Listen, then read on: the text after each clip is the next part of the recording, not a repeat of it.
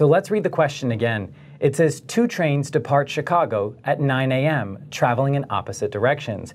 One train travels westward at 90 miles per hour, while the other train travels eastward at 100 miles per hour. If both trains travel continuously, how far apart will the trains be at 11 a.m.?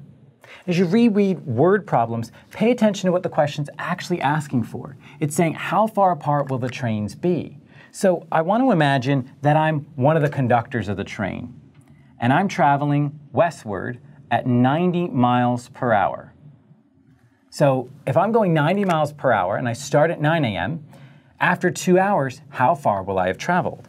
So 2 hours at 90 miles per hour each, that would be 180 miles. It's just 90 times 2.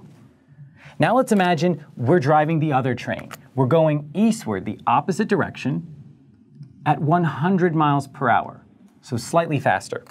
After 2 hours, how far will we have traveled? Okay, well, I'm going to do 100 miles in 1 hour. So just like this one, I'm going to double it. It's 200 miles total. So I travel 200 miles, and then I'm just going to come back to the part of the question I identified. How far apart will the trains be after the 2 hours has passed? So I've got to figure out the distance between this and this. And to do that, you can see it's really easy. I'm just going to take 180 and add it to 200, so that the correct answer is C.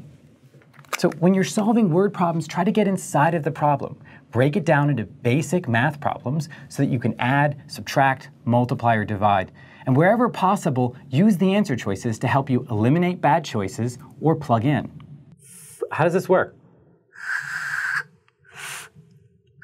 Oh, there it is. All right. Da, da, da. Is that true? Okay. That's a train.